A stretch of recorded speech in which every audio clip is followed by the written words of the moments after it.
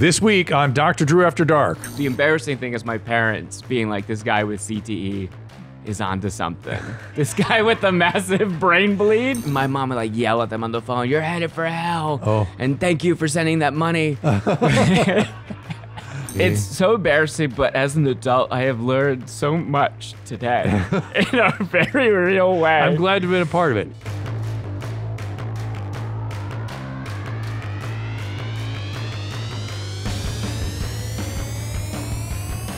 Welcome to Dr. Drew After Dark. Please be advised that Dr. Drew After Dark may contain sexually oriented content and be unsuitable for young children. Hey, welcome everybody. Dr. After Dark, 818-253-1693. And of course, the email is drdrewafterdark@gmail.com. We appreciate them. Keep them coming and support the people that support us. Today, the guest is Moses Storm, straight in from Michigan. Yeah. Originally from Michigan. Originally. Where should we send people? You've got so much stuff. You've done all the comedic acting. You've done regular acting. You've stand-up, obviously. I think stand-up and acting is probably the main thing that I do right now. I feel like, should we send people to a website or? I think I use social media. It feels, I don't know, for whatever reason, my generation, the personal website feels like it's dated. They don't do that anymore. Yeah, even a card, be like, well, a piece of paper? What do you do? I had cards and I gave out 2 and then I stopped. Yeah, I'm not a out. card person either. I never was. It odd. seems weird. It's odd. It's odd. Yeah. I think it was like, what was it? Mitch Hedberg is like, here's a little piece of trash, was his joke about it. But yeah, so just Moses Storm across Instagram, TikTok, everything. Just one word? Yeah. Storm, like. And no one else wants that name, so I never have to be like Moses Storm 1, 2, 3. So you have a really interesting story. Do you mind getting into it a little bit? It's fascinating. Not at all. So you started in Kalamazoo, Michigan, right? Mm-hmm. And then you kind of traveled, right? Yeah. And it was your parents. They were interesting people. They were super religious. Very religious. The kind of religious where they're like, other religions are not going hard enough. We can do this better. And we could be more extreme. The Way or something? Is that what they? So yes, it was. Yes and no. I mean, you're going to get a lot of confusing answers today. I love it. So it gives me a chance to dig in a little further. So was the Way something made up? So my parents helped start their own religion that was a mixture of Judaism and Catholicism. They helped start it. Yes. So it was actually started by my uncle on my mom's side. Before they got involved? Before they got involved. Well, even before my dad got involved, because my mom was the one that was really into it. Dad's more passive. A person who is very conflict adverse, so he kind of went along with it versus him being like excited. So it was your mom's uncle, right? Your great uncle. And was it in Michigan, like a local thing in Michigan? Yes. And he was in Michigan. His origin story is like he played for Michigan State, and he was like a star running back, and then he got hurt, and then God himself came onto the football field and said, your whole career is over. Your identity as a football player, this jock, it's over. What was the injury? I think he tore his ACL. Was it a head injury or something? Well, the more we get into this, the more I'm like, we're talking about CTE, Drew. I think this is 100% CTE. It has that quality, but it which also... is impressive for him. If he started it, like, good for you if you get followers. The embarrassing thing is my parents being like, this guy with CTE is onto something. This guy with the massive brain bleed, we should give up our entire possessions, our home, and move follow into that guy. Follow that guy. Well, I will tell you, it's not the first time human have done stuff like that. Yes. In fact, I think you ought to get a hold of Matt and Trey. I have a follow-on for the Book of Mormon. Yeah. It could be you guys. Oh my God. So I do look at cults. This is probably the most embarrassing thing. Like, you look at these, like Mormonism, which they've transcended cult. Now they're into religion. Right. And there's a sociologist out there. I forget his name right now. It's like Weiss or something.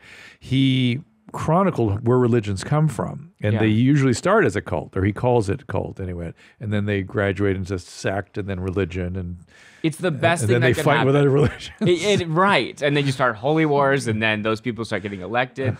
So the best thing that could happen is your cult could become a religion. The great consolation prize is if your cult gets a Netflix special. That's nice. It's another way to it's a consolation prize. Yeah, so good. I think that's what I'm going for with this, but they were so profoundly unsuccessful. It never went well. There's no episode 2 of the documentary where it's like, and everyone was joining, and we had celebrities, and there was people doing yoga, and the numbers grew and grew. It shrank, and just was 15 years of just suffering, of it not going well, extreme poverty, strife, people throwing things at us, yelling at us on the street because we were yelling first. So they'd go out and proselytize? Is that what happened? So the one they was called The Way originally, but then that was the CTE gentleman's way. Yes. Okay. He was technically calling it The Way, Yeah. but it was based on the King James version of the Bible. Heavy focus on the Book of Revelation, the fire, brimstone, God's gonna doomsday call. The one book that everyone is not sure actually was part of the Bible. Right. They're like, is this a tack on after? They could tell you, like, you're like lying and retelling a story. You could tell it's boring and add things on. Yeah, sure. I feel like they did like live readings of the Bible, and then someone panicked and then the earth opens up and they get swallowed. So really heavy focus on the Book of Revelation. Growing up as a kid, I was always like, oh, God's gonna end the world.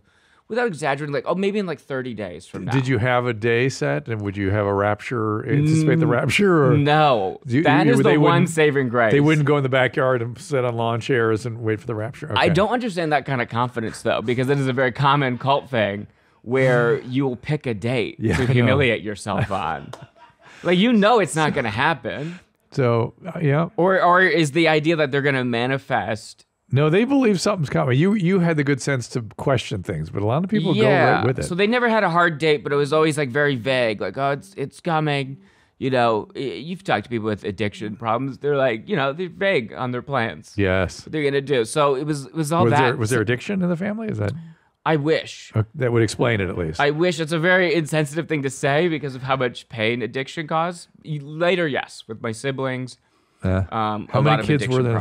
Being 5. 5 kids being carted around? Oh my goodness. Yes. And I wish there was addiction because I at least have more answers. Yes. For this stuff of like, oh, it makes sense that evil fentanyl got it. But it's just like adults with bad ideas. 5 siblings all in a bus. Not like a HGTV show converted bus or even the studio. Just like a old Greyhound bus that we could kind of afford, ripped the seats out of, and then my dad tried to build it up into a mobile home, and didn't really work that well. Wasn't the best. Were there just 5 cots on the floor or something? 5 mattresses? He built bunk beds, actually. Okay. But he forgot to measure for the height of a mattress when he built the bunks. So there's about 2 inches of clearance from your nose to the unsanded top part of the bottom bunk. So we would travel around that, and the idea was to spread the word of this cult by street preaching, going out with large neon signs that say, like, you're headed for hell, church is wrong, government's wrong, and I got that right. Any organized religion is wrong, priest, pastor, rabbi. And did they have a following at one point? No. It just kept shrinking. So there was 3 families total, and there's 5 kids in mine. 5 kids in the other family that was Texas-based, and then 8 kids in my great uncle's. So they just like made members. But to my knowledge, I cannot think of anyone that they recruited. And it's a really abrasive way because we're literally outside with neon signs outside of like Lollapalooza or Spring Break in Panama City, Florida, yelling at people. And so those guys still exist, but they are spin-offs, so they're not part of the Way? No, so the Way came along. And a way more successful cult came along called The Way. Oh. So my parents had to drop the name. Oh. And in lieu of like renaming it, they didn't have the confidence to do that. So they just like, it would be nothing. We're going to say, oh, so you called nothing? No, nothing.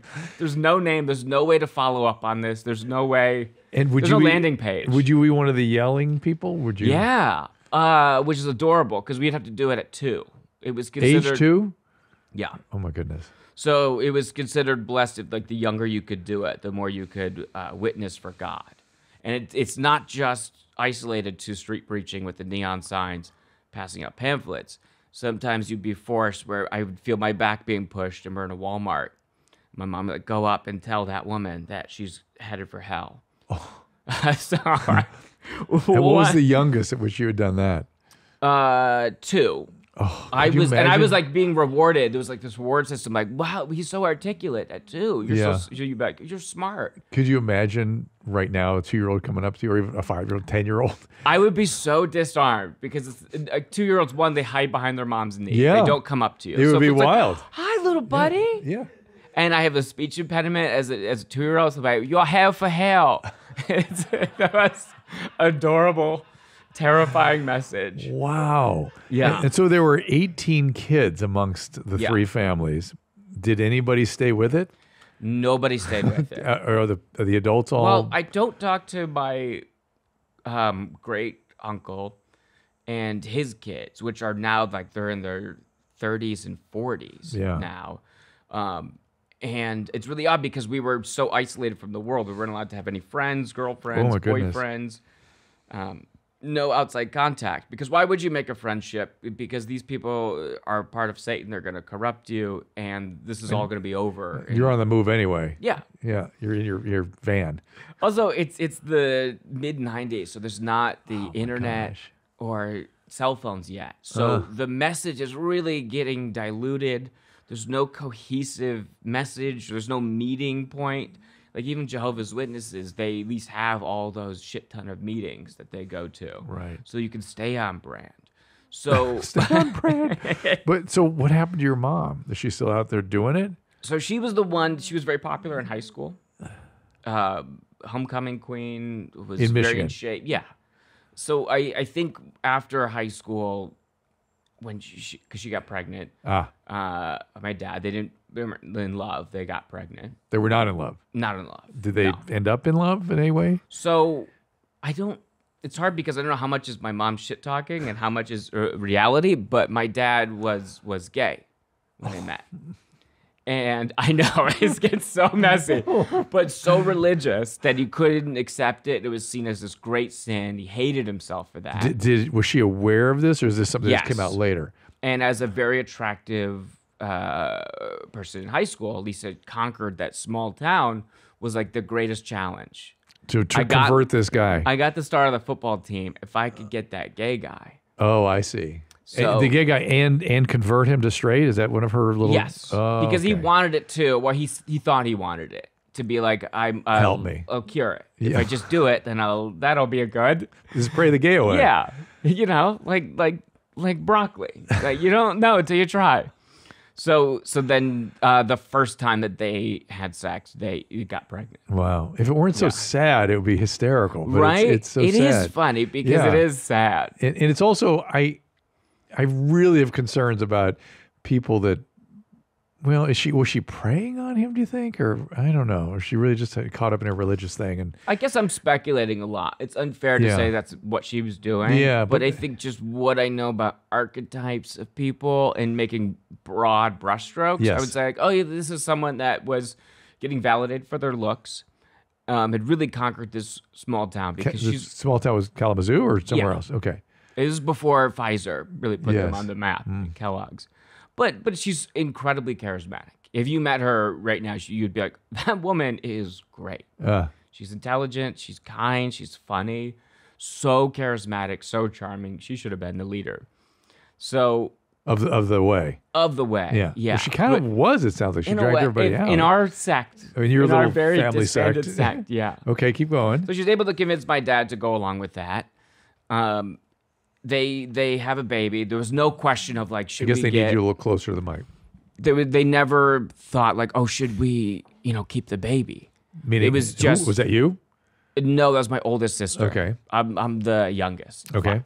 So it was just, how soon can we get a wedding dress before the baby bump starts showing? Yes. There was just no question. And then the grandparents, did you know them? Yes, my grandparents. Yeah, so they're very Catholic on my mom's side. Were they freaked out about this sect? Oh yeah, absolutely. So and my mom would like yell at them on the phone, "You're headed for hell," and thank you for sending that money. So yeah, so we were like cut off from them for a very long time. unless we desperately needed money, which would come up all the time. And then we would come crawling back. But that both sets of grandparents were Catholic and sources of support? Jewish on my dad's side. But practicing Jews don't think you're Jewish if your dad is Jewish. Sometimes. I was Jewish enough to go on birthright.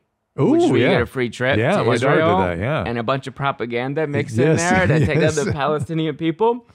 But I'm Jewish enough for the free trip, but Jews would say I'm not Jewish. Also was circumcised twice. Twice? Well, hang on a second. So that's because your mom isn't Jewish. Yeah. Yeah. Yeah. And circumcised twice? So they were anti-government, anti-public school system, private school system, education. So I've never been to school. Your mom taught everybody, right? The whole group? Yes. And even that's generous. There was no school. I couldn't read or write until I was 16. Oh, no kidding. Stats. What did she think was going to happen? The world's going to be over. There's no who cares? accountability. It's Right. like people rack up credit card debt when they're alone. It's like, I got no family. So, and they also don't believe in modern medicine. Oh, boy. So she's here now. She's going to roast you about your degree, Dr. Drew. Oh, my goodness. So no hospitals. We were not allowed to go to hospitals. She would fascinate the hell out of me. I mean, she really would, I'm sure. I would be honestly very interesting for you two to talk. Yeah. Because you're so level-headed and you don't get very emotional in arguments. And I think she could out-emotion you in any place. But I think you just by logic and just showing the empathy that you show. Yeah. Because I was familiar with Loveline, just calling in and people would be in these manic states. Or How did you manage to listen to Loveline in the world you lived in? yes, because we were not allowed to watch TV, consume any media. Liquid IV, the #1 powdered hydration brand in America, is now available sugar-free. Years in the making, Hydration Multiplier Sugar-Free uses a proprietary zero-sugar hydration solution with no artificial sweeteners. 3 times the electrolytes of the leading sports drinks, plus 8 vitamins, nutrients for everyday wellness. Liquid IV hydrates 2 times faster than water alone. Water, it's good, but you need solute. You need something in it to hydrate. Keep your daily routine exciting with 3 new flavors: white peach, green grape, and lemon lime. Again, there are no artificial sweeteners, 0 sugar, proprietary amino acid allulose blend for sweet taste without the calories. It doesn't raise blood sugar that you might get from sugar, right? This is sugar-free. Liquid IV is also non-GMO, free from gluten, dairy, and soy. Real people, real flavor, real hydrating. Now sugar-free.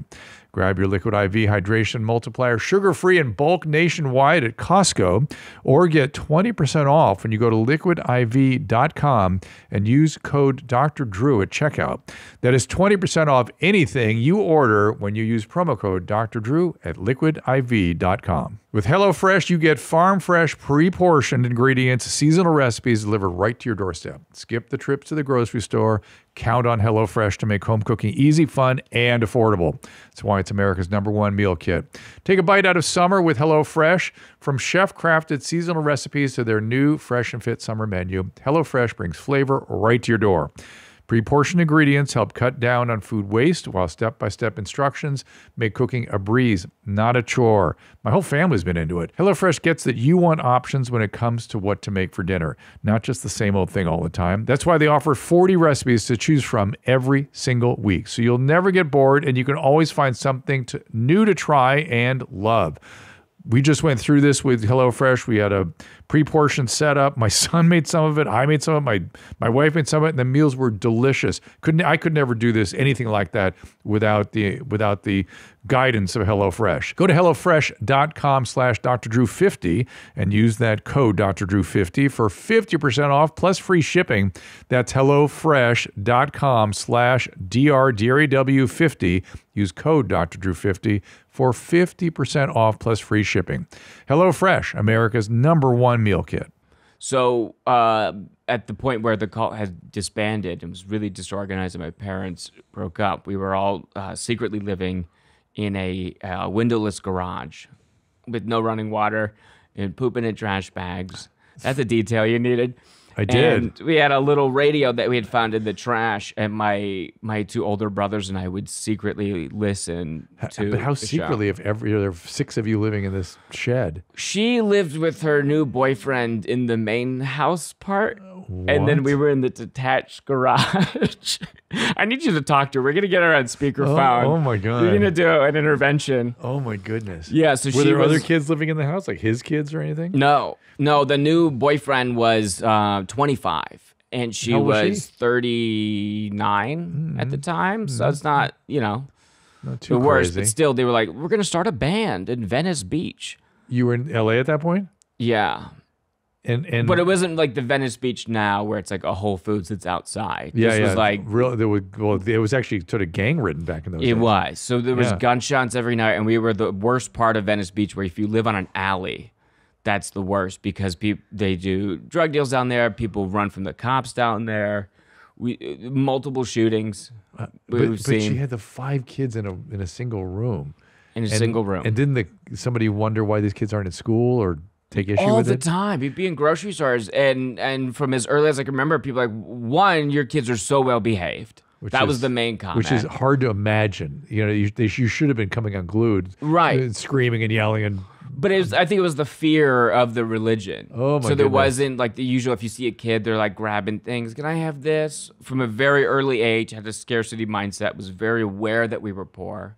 Was also very afraid of acting out or doing anything that was, too big or seen like as against a religion.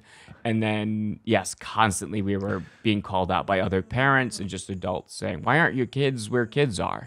Why are they here? Because Also, why are you gonna- guys in a dumpster We're gonna be- behind the grocery store?" Right. And by the way, we're going to be the Partridge Family. Yeah. And did that happen?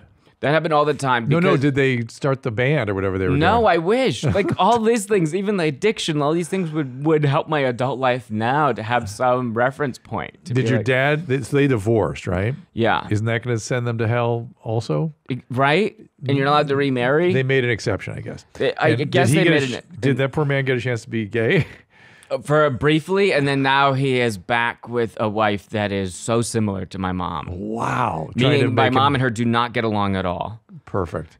She's a very, very bullheaded woman, wears the pants in that relationship. Trying to get him straight again, literally. Yeah, to scare him straight through Wow. love. Wow, this is such. So circumcised I twice. hope you write a book or something. Where do I start? It's too many unusuals. You start with your earliest memory of walking up to a woman and telling her she's going to be going to hell. That's where you start. Okay. And then you go from there. And then we go to get the second circumcision. I mean, yeah. Tell me about that. Okay, Well, so then we were in Ohio at this time when I was born, basically born. So then we go to a Jewish temple. And I guess if you make an appointment, if you're not going to go to a hospital, the only other place you could do a circumcision. get a bris. Yeah. So we went to that, and the rabbi was 33. It was his first time doing it. Oh shit. He had a little bit of ceremonial wine. He was still so nervous. He had more wine, and then he got to the point where his hand was shaking so much. Is this what your parents described? Yeah, it's like, why do I need to know this story too, right? Yes. Yeah, but so then they had to drive 4.5 hours to the next temple to finish the job because they were making him more nervous by saying, "Hey, your hand's shaking a lot. Are you sure that's supposed to happen? Are you sure you're supposed to do that?" Finish the job. So I guess he cut half of it off. This sounds like a love line call. So you ever Yes. microwave a hot dog? And it splits. Yes.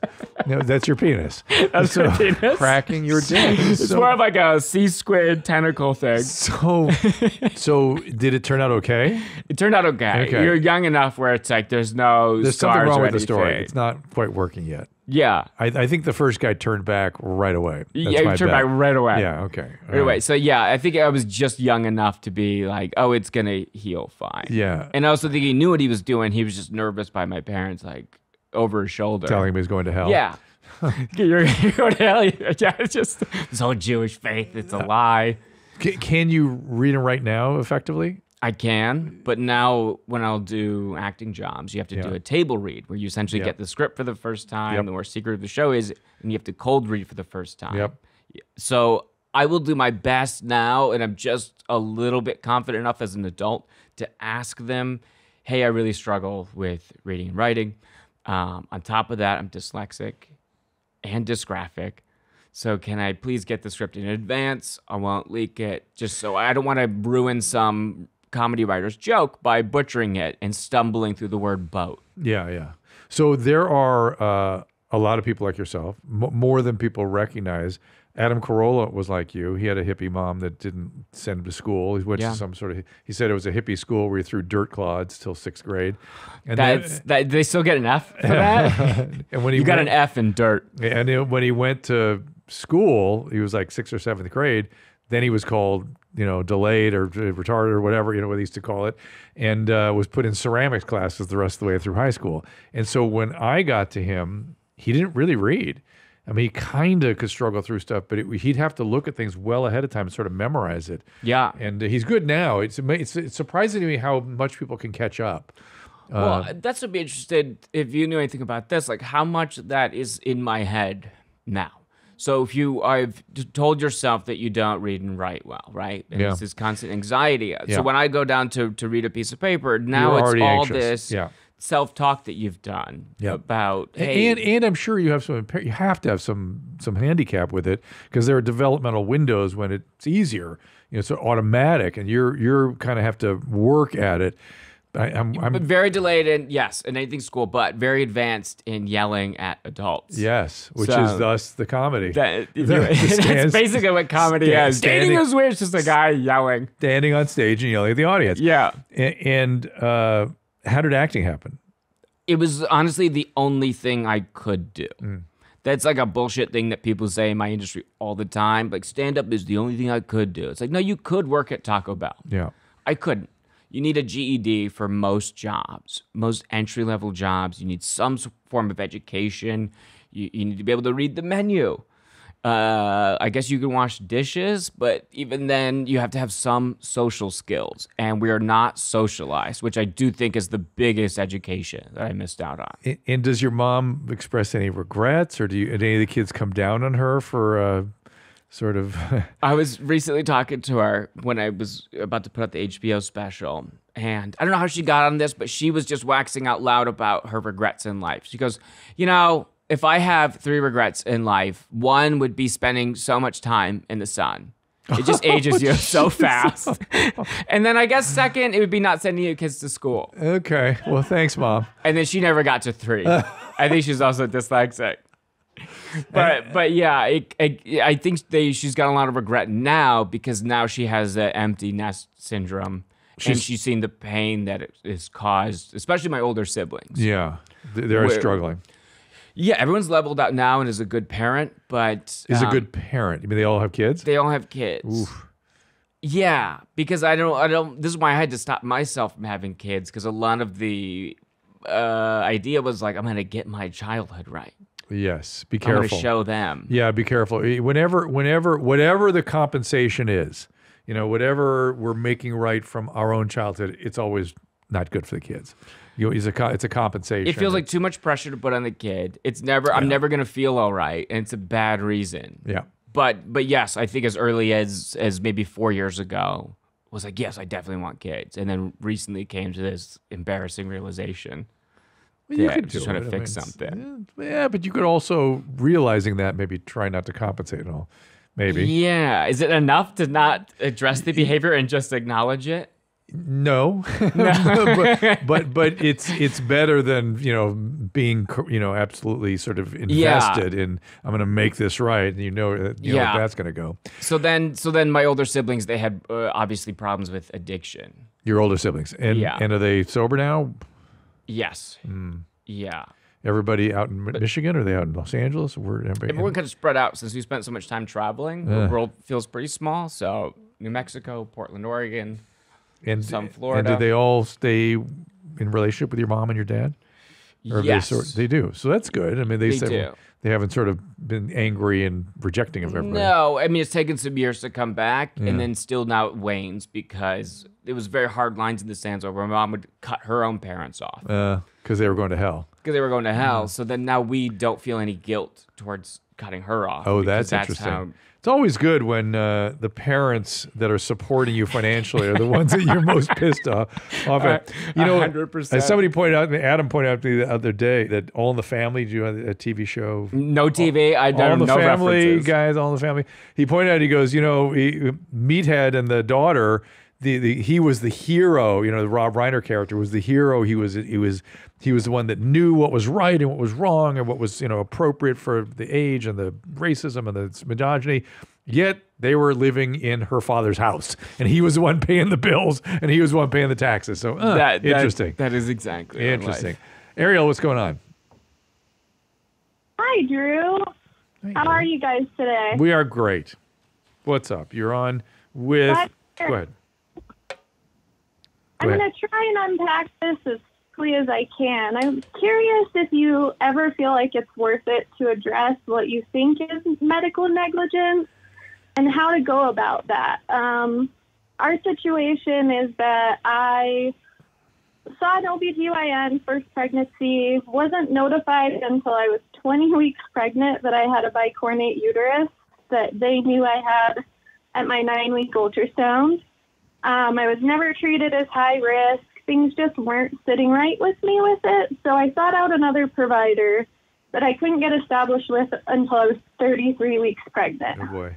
So their scheduling and demands, I had to wait until I was 36 weeks pregnant for an ultrasound with them because they're like, yeah, that's weird. Yeah. And? So at that point, we discovered a severe intrauterine growth restriction because of my uterus. Less than 2 percentile. And that led to, all the specialists, the biophysical profiles, ultimately having to go to a different city to deliver via C-section that week. After delivery, we found out our son had a TEF, so we had surgery and then a 2-week NICU stay. So we're living under a mound of medical debt right now. And the original GYN wants $1,700 from us still. And we're kind of like, well, we don't feel like you met the standard of care, but we don't know where to go. Yeah. Well, a malpractice attorney, right?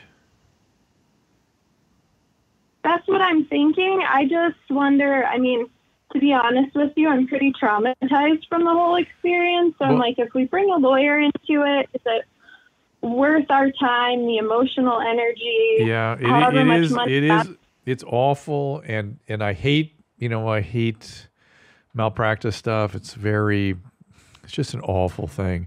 But the fact that they're pursuing you for the money after sort of suboptimal care, that's what bothers me here. But how much can we actually do retroactively? Is it still like you ate the meal at the Olive Garden and you send it back like that wasn't good? Yes. The point is that there was a bad outcome. There's a bunch of bills because of the bad outcome. The choices they made figured into the bad outcome. And at very minimum, they should have the sort of the courtesy to let the bill go. Are you a Medi-Cal patient? Or Medicaid rather? No, we're private. Private insurance too. So just so you understand, the bicornuate uterus does not make that big a deal in the pregnancy unless the implantation was way up in the cornu. Okay. Sometimes the bicornuate, you still get the middle of the uterus where the implantation can occur, and it can be kind of normal. So do we know where the implantation was? Was it up in the corner, and that's why there was the intrauterine growth retardation, or did something else cause it? Yep, he was completely allocated to the top left side of my uterus. Okay, I also had, due to where he implanted a super small placenta. Yeah, it's a mess. It was. My wife had a pregnancy. She's not bicornuate, but she had a corneal pregnancy, our first fertility campaign, and that had to be evacuated because it was not going to go. That's different because my sister had a ectopic pregnancy where it's born in the tube. The tube. Mm-hmm. Yeah. That can kill people too. That's so painful. That can, and it's sort of the cornea is sort of up near where the tubes come in, and it's kind of the same thing. Things rupture, and it can be very devastating, and the baby's not going to make it either way. I actually had our provider in my C-section take photos of it because I was so curious if it was actually deformed, and the pictures are insane. Show us a bicornuate uterus, guys. You can so Moses can take a look at that. There it is. Well, no, there it is. It's sort of a split uterus kind of thing. Yeah, more that one on the left. Yeah. Okay. Yeah. And you see how if it goes up way up in the top there, that's not enough room. If it gets in the middle, you're kind of okay. Right? Kind of get it? You know what you're looking at there? I have no idea. I've never seen this before. This is against our religion and God. That's the mark of the beast right there. That's what I'm looking at. I'm looking at the devil's eyes there. I saw Moses is like a little guy's glaze over a little bit. I'm like, the crest of the labia. That's devil stuff. Maybe we should get a real picture of real uterus so he gets. Yeah, this so is we can really great. bring Moses all the way into Beelzebub's world. And a singular dick that's not split in two, a bifurcated. So there's just regular uteruses and stuff. There's a real uterus down there. All right, anyway. So I don't know, my dear. I again, like I said, I totally sympathize with you not wanting to deal with it. I sympathize with how awful malpractice generally is, but I'm sort of PO'd that they're coming after you still with bills when you've had such a traumatic experience and a bad outcome that they figured into. At least they could discharge that. And maybe you want to, call the bill collector there or the office there and go, hey, I'm thinking about a malpractice case here. Maybe you don't want to keep pursuing this. What do you think? Okay. How's the baby now? He's doing great. I'm holding him right now. So thank God, right? I mean, thank God that everything. And you said he had he had a congenital problem. I didn't quite hear what it was. He did. He had a tracheoesophageal fistula. Oh, that's nasty. So all the esophageal content gets into the lungs, but they can repair that easy, so that's good. And no one can prove that was related to all the other shit you were dealing with. So great. It all turned out okay. And so I understand why you don't want to sort of pursue aggressively. And by the way, the amount of the funds you're going to get will be relatively limited since everything turned out okay. But still, them coming after you for the bills, I hate that when people do that. Yeah, especially if you're thinking about taking on attorney fees to do it. And at the end of the day, it's like, oh, that's what you signed up for. It feels like they have more power in this situation. All right, I've got a bunch of questions here. Oh, I had some good ones that I thought would convert you all the way into the bowels of hell. Yeah. This is interesting. Here's a radiologist.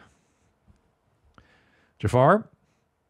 Dr. Drew, can you hear me? I do. Congratulations on radiology. Are you doing general radiology or interventional? Anything specific? You're on with me and Moses Storm, of course. Yeah, diagnostic radiology, practicing in the Philly suburbs. Love it. Graduate fellowship back in July, so very much enjoying the attending life. The reason I'm calling is that I feel like, and again, we're just after the match season, and you can go into the whole process of that. And residency and fellowship kind of puts healthcare professionals through the meat grinder. And I think it's easy to develop really bad habits. Yep. And you being, I'm 33. Yep. You've got more experience than I do in terms of managing, being both and attending and getting better personal habits than the kinds, I don't want to say self-destructive, but the kinds of habits that can develop during residency and fellowship, poor stress and time management, poor sleep habits. Yep. I did all that.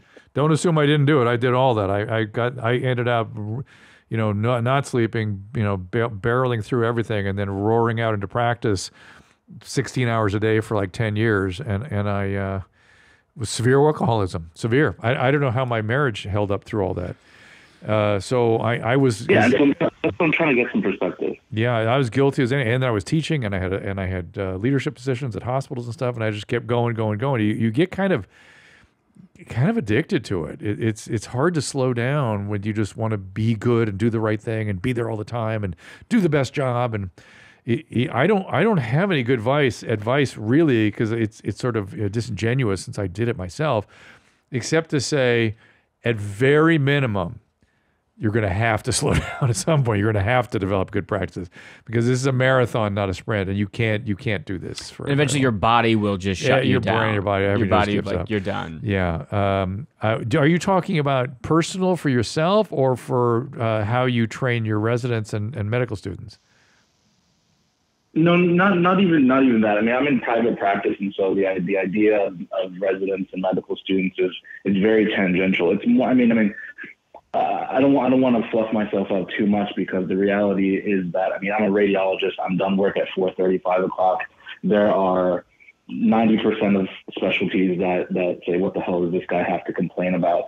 But in terms of just now that I have more free time than I did in training and obviously more money, I think the temptation is there's a possibility for the bad habits that develop during residency and fellowship to be either resolved with all of that new freedom or get worse with all of that new freedom, and trying to find strategies on how to mitigate that more productively, because obviously I can fill in all the free time I have with, I'm just going to stay awake longer, or I'm going to indulge, et cetera. Or I can, because I feel like, since I graduated med school, put on 80 pounds. I had 3 kids instead of 1, love them to bits. My temper is a bit more on a hair trigger just because more responsibility and et cetera. So just trying to figure out productive and better habits to deal with. Yeah, I just so sympathetic to what you're going through. There's this weird, I'm of two minds simultaneously. One is, oh my God, I know how this is, and with other kids, and you just got to bear down and get through this period of your life. You just got to bear down. I ended up in therapy. I ended up in the therapist's office by the time I was 33. For it's exactly what you're talking about. What's that?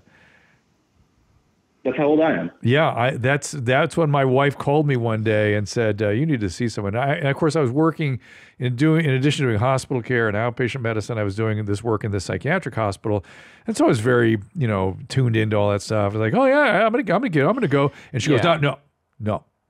You need to go." And the hair stood up in the back of my neck. And I thought, oh, she is serious. I said, okay, I'm putting the phone down. I'm going to call somebody. And I did that.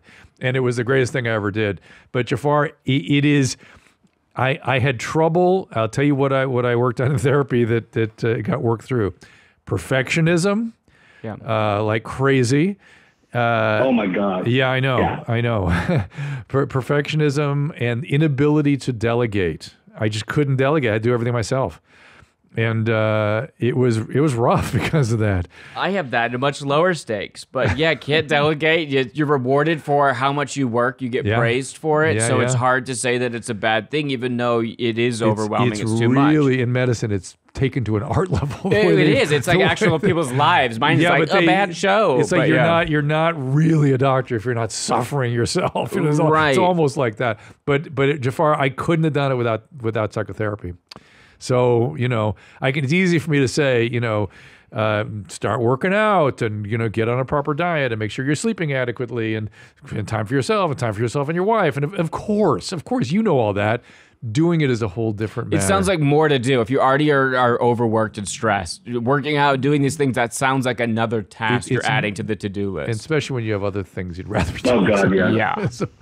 But Jafar, I'm really glad you called because it brings me back to my own stuff. I have deep empathy for what you're experiencing. Do me a favor, though, also keep teaching. I'm really concerned about. Oh, I love it. Good. I'm very concerned about. I have enough teaching that it keeps that part of it satisfied, and that I can. It is a really good part of it. Yeah, it's a very important part of the story. And gosh, I think back to some of my radiology colleagues and what they helped me understand. And for some reason, neuroradiology I was fascinated with, and I'm grateful to this day some of the stuff that they taught me. And it's just a piece of the puzzle that you got to keep giving back to the generations. And this next generation of physicians, I'm kind of worried about. Just worried a little bit. Yeah. So here's another thing we do on this show. We look at videos. Okay. Okay, ready, Moses? Yeah. All right. So we're going to look at some TikToks to kind of warm you up. Okay. All right.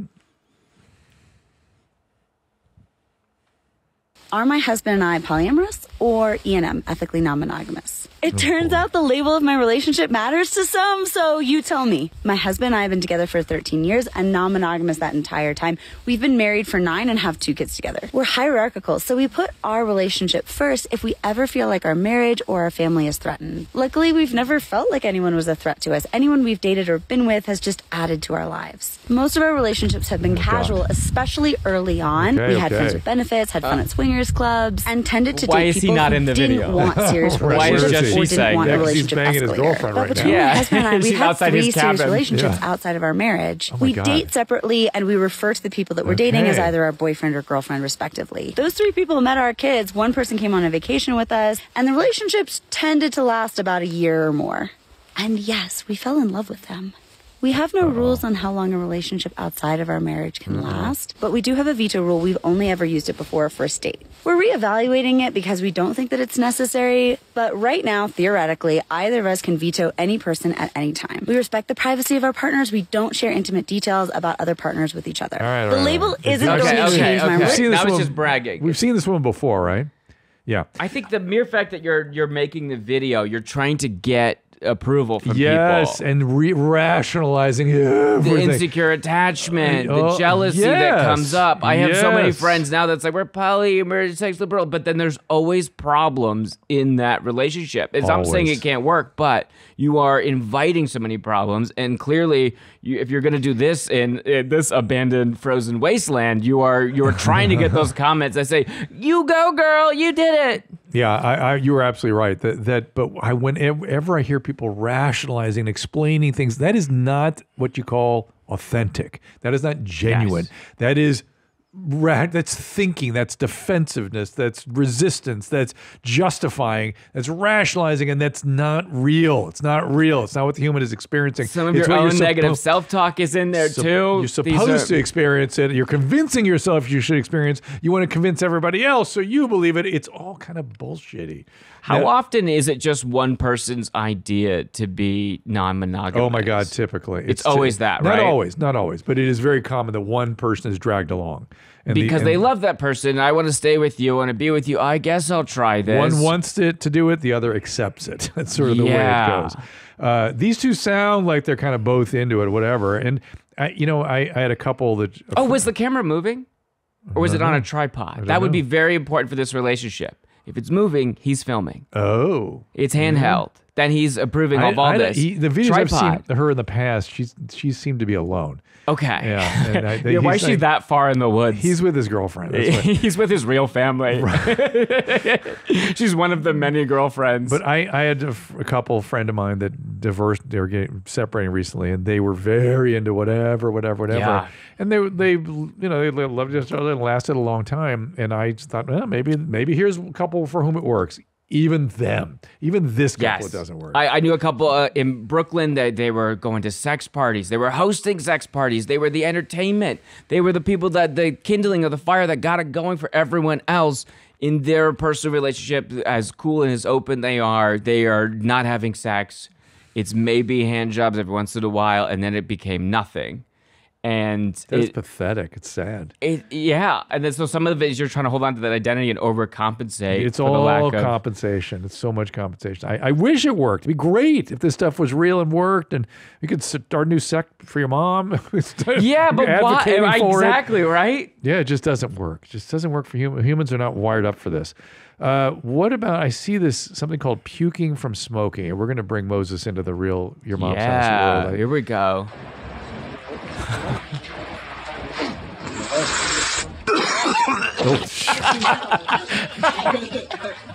It's like falling down. Puking is one of the funniest things because it's so ruined. He likes the picture. So he's smoking weed, right? Yeah, that's hyperemesis. That's cannabis hyperemesis. It usually. Have you thrown up in public? Like around a social situation. It usually comes when you take a big hit and then they vomit right afterwards. Yeah, just one, and then it's just too much smoke at one time. No, but that's the cannabis hyperemesis thing. That's what it is. What are you talking about? What do you mean? Calls that Thursday. If you take a big hit, and vomit, that is the cannabis syndrome. It's not that he was coughing, and then threw up as part of the coughing. He took a huge hit. I've seen this after dabs mostly, when people, here we go, condition leads to repeated and severe outs of vomiting. It's rare, not rare, it's very common. So it's not the coughing. I'm learning something in real time. Coughing can do that. Okay. But those people are like cough, and then vomit. This was boom, spontaneous vomit. My daughter, after dabbing in my home, vomited all over the wall. She had no idea. Just like that, doesn't know it's coming. It just boom, it just comes. Projectile vomit, because you feel like a cough, but what's happening is that one hole that's not the esophagus is relaxing too much. They don't know what causes they call it cannabis hyperemesis. That is somewhat of a misnomer. It's not as though people with the cannabis syndrome vomit all the time or a lot even. They just vomit regularly. This video seemed like best case scenario to be throwing up in public. They're in some back alley of like where they do a bad drug deal in a low budget action movie. It's where they thought it was cool when he had a gigantic snot hanging out of his nose. That's what happened that day. When they talk about what happened today, fucking Tyler threw up. There you go. Have you thrown up in a this is official words, doctor function?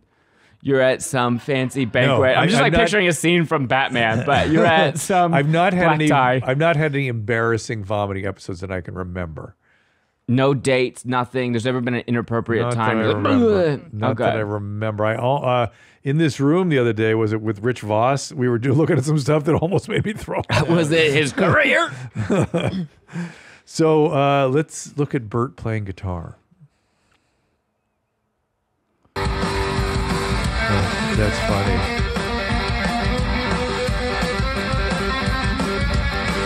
Oh, someone's saying this is Bert Kreischer? Yes. It's just oh my God. The belly reminds us of Bert. Yeah. But that would be a shirtless on stage. This would happen at a Bert show. He's a pretty good guitar player, though, right? Yeah. Anybody else bothered? You're a young man. Anybody else bothered by the fact that people who play rock music should be like in assisted living? Yeah. Isn't that kind of some odd of the Rolling to you? Stones, it's hard to say like how much of the drug use is aging them. They're old. But they do look like the California Raisins. Yeah. But even that guy, I mean, they still think of themselves as they were when they were 22.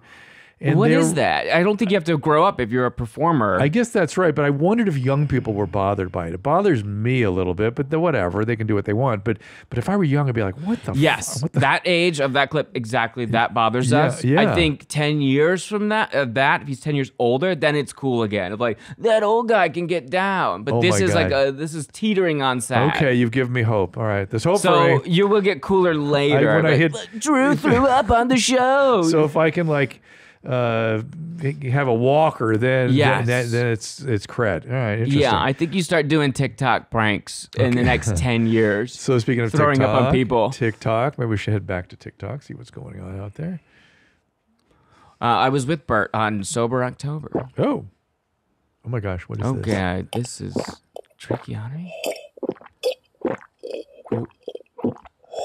Is that what it looks like? So hang on a second. So it looks like it's a tracheotomy. That's where tracheotomies are, but what? She's sending stuff down the esophagus and then out that hole. Because I have terrible acid reflux. So how do these holes work down there? Well, you have the gastroesophageal junction, which has a gasket, right? And it's like a sphincter almost. Sphincter. It is right? Not almost. It is a sphincter. It is a sphincter. Yeah. Okay. And it, as you get older, it can loosen. But if you get acid up in the esophagus, it loosens also. So it keeps going.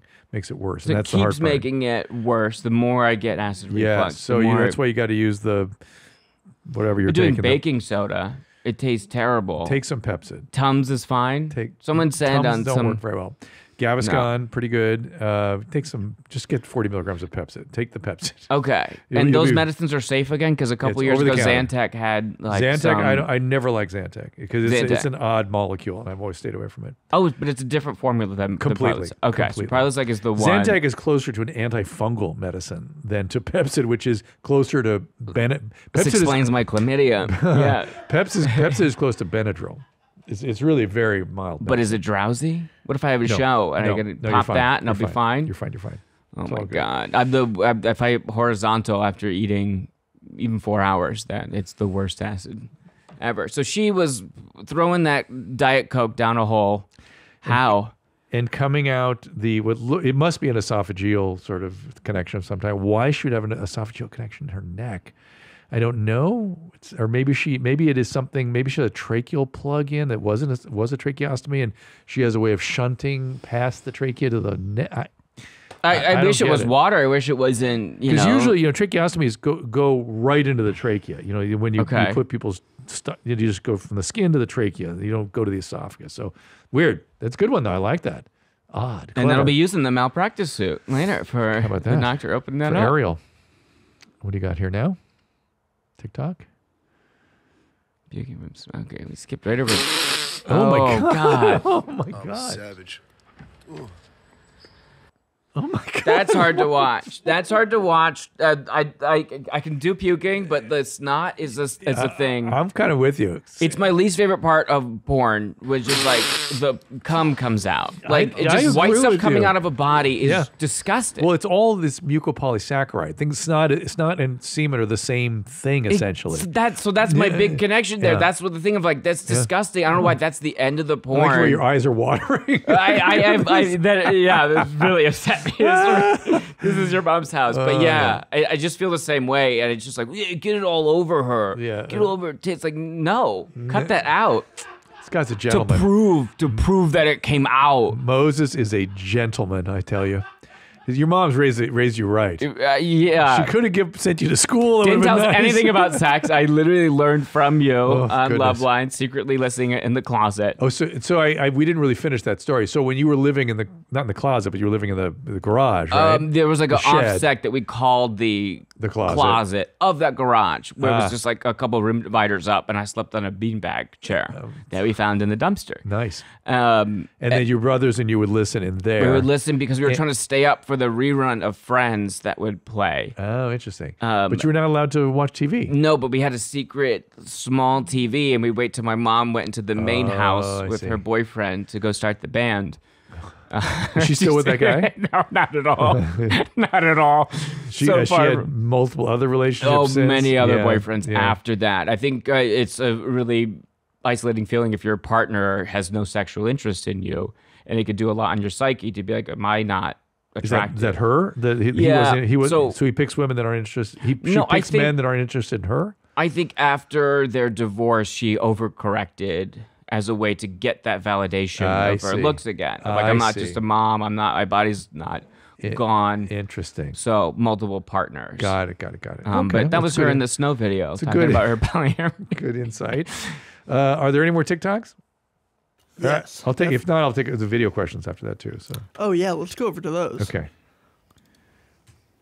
If you're a butt doctor, please stop scrolling. Oh. If I have a cut on my arm and I place feces inside it, it will get infected. But if I have a cut or a hemorrhoid on my butthole, when feces slides past it, it does not infect it. Why does the butthole wound not get infected, but an arm wound would get infected if feces were placed inside of it? Thank you. So this is the leader of our cult. It is a fair question. Your uncle? Yeah, that's my great uncle. That's a real question there.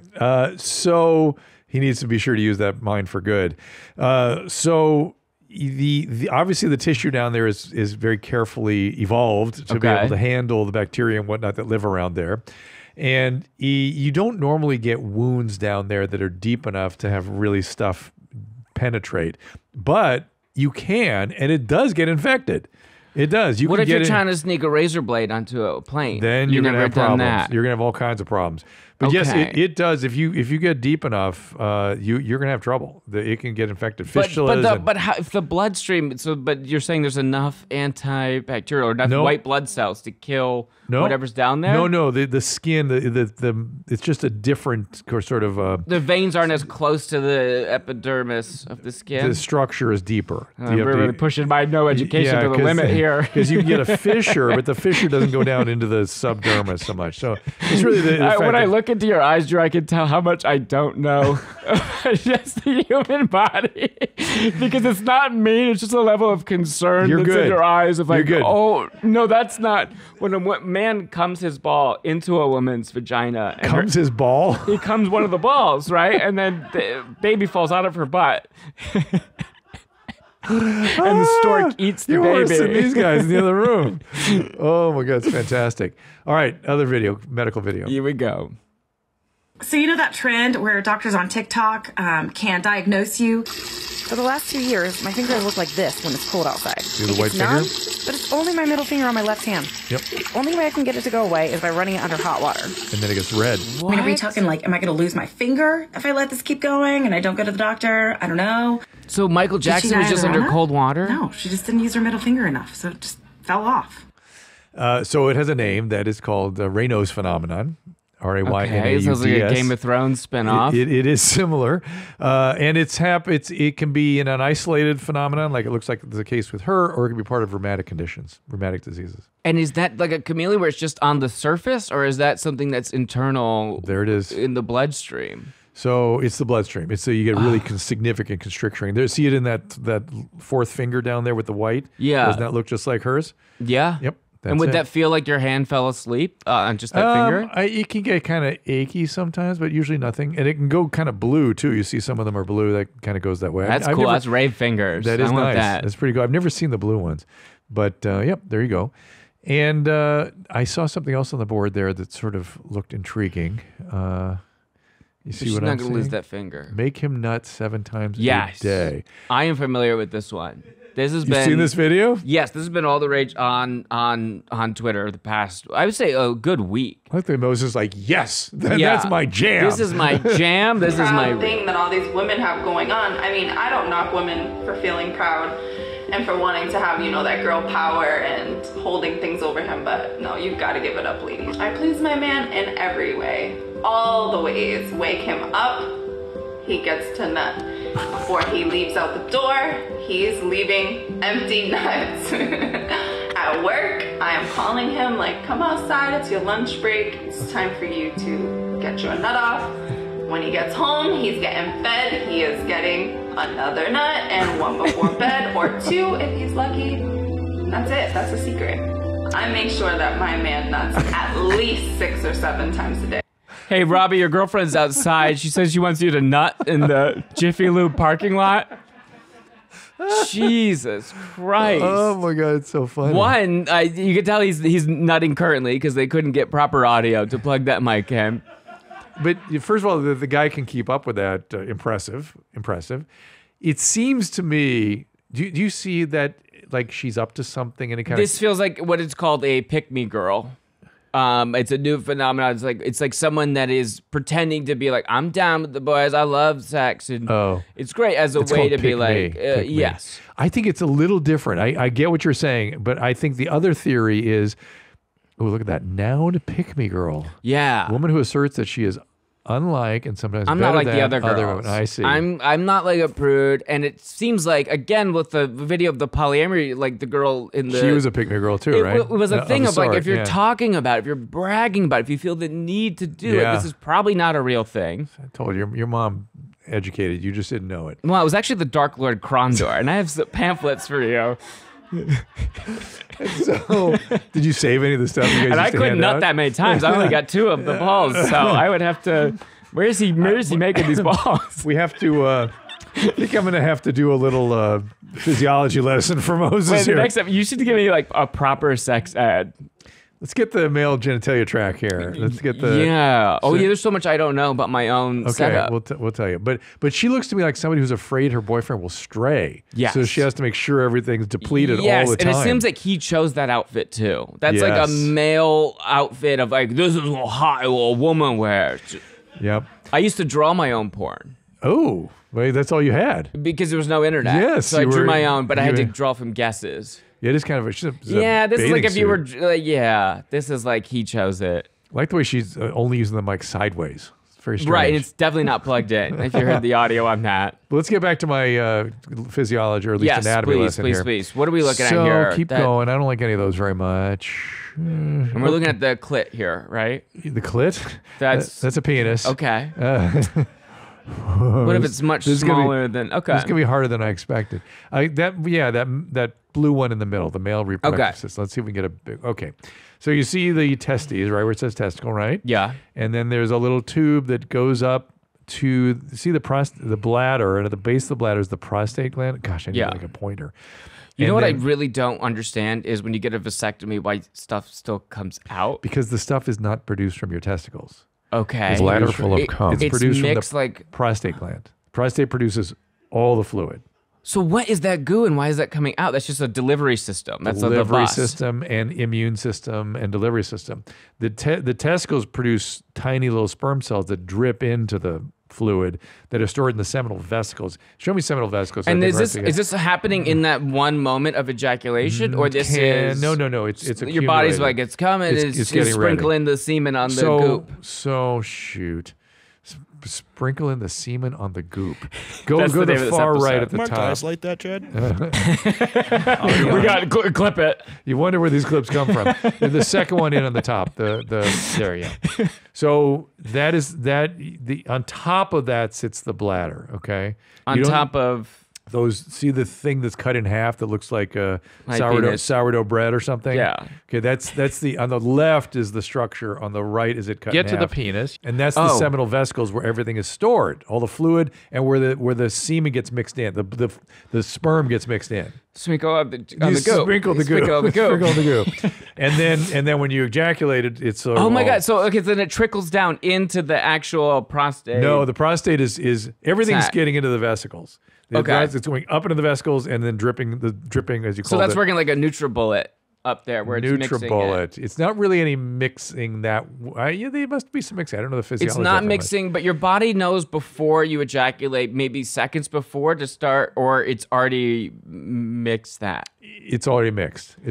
And the prostate, the more aroused you are, sort of the more fluid it produces. So you can start producing more in a few minutes very quickly. So if you were to get a vasectomy, it would cut off that process. See the thing that says vas deferens? Yeah. That's what sprinkles the stuff on the goo. And that's where you tie off. That's what you tie that off. Yeah. So then you just get your goo.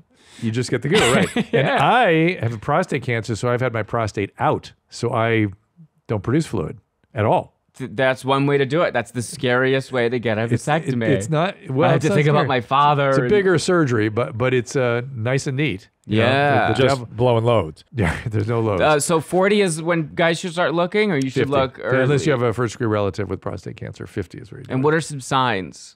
Like if I start every time I ejaculate, I can't stop sneezing. What is that? That's because you probably have with arousal also. You've got a lot of very rich blood vessels in the. Wait, this is a real thing? Yeah, in the septum of the nose, and when you dilate with arousal, they start leaking fluid, and that makes you sneeze. Oh my God. Yeah. So this happens to more people. And Viagra and Cialis, stuffy nose is one of the side effects. Oh my God. How about that? All right, really quickly. It's so embarrassing, but as an adult, I have learned so much today in a very real way. I'm glad to have been a part of it. Alex, what's going on, my friend? Hey, how you doing, Dr. Drew? What's up? So my question is there any permanent damage or long-term effects from sitting on the toilet so long that my legs go numb? Does that cause any damage in the long-term run?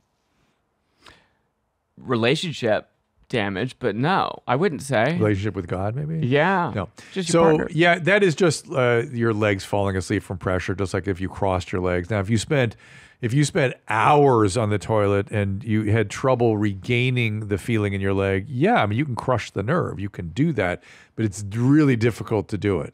You'd have to spend you don't sort of have to be unconscious to be able to do it. How long could your enough. legs go without the blood flow? Not obviously no blood flow. It's gonna die. Yeah, I mean it's really. But they're restricted. So we see this kind of stuff when people overdose and they lie on a limb, right? Really, I mean the nerves get crushed. That's sometimes what happens. But the main thing that happens, the muscle gets crushed, and so you get something called rhabdomyolysis. And so it's very hard to cut off the blood supply to a limb. I mean, if you don't have blood supply limit, a few hours, it's in big trouble. But just big the feeling trouble. of your legs falling asleep, or that's just no pressure. long-term damage. Not That's at all. just the take. I mean, again, you can crush the nerve. It's possible, if you really work at it, if you have huge body weight, Yeah. But the it's very, concerning very thing is unlikely. what's in the diet that is making you spend so much time. Or maybe just why so much time? Distractions on the phone and silent time away from the wife. Jacking off. Yeah, sprinkle the nut on the juice. All right, my friend. Thank you very much. All right. Well, Moses, this was fun. I'm glad This I is could so fun. add to It your was so education. legitimately educational. So that's good. And guys, anything from you guys before I wrap this all up? This was fun. Yeah, this was great. Had a fun time. I Are think you we all learned about the dick today. Yeah, I'm performing here, and then I have a special on HBO Max called Trash White that I wrote, Trash directed, White. built the set. Fantastic. It's a stand-up special? Stand-up special, on yeah. HBO? Yeah. HBO Max? Can I get that? HBO Max, yeah. Okay. Trash White. Not white trash, but Trash White. Trash White. You get that? I get it. Do you relay some of your story there? Yes. Yeah, we Oh. talk about growing up well below the poverty line, what that was like, some of the stories about my family. It's got to be good. And working on part 2 right now for that, because I left it on a cliffhanger to be continued. I can't on wait. that one. Was your mom at the filming? No, didn't want her there. One day I'll meet her. You will. I can't. I would pay any amount for this Patreon-only episode. All right, Moses. Great to have you. Thank you so much, and we'll see you all next time. All conversations and information exchanged during participation in the Dr. Drew After Dark podcast or interaction on the drdrew.com website is intended for educational and entertainment purposes only. Do not confuse this with treatment or physician medical advice or direction per se. You must always follow your medical professional's advice and direction. Nothing on these podcasts or posted on this site supplements or supersedes the relationship and direction of your medical caretakers. Please understand, I am not playing the role of physician in this environment per se. I'm educating. I am a licensed physician with specialty boards in American Board of Internal Medicine and American Board of Addiction Medicine.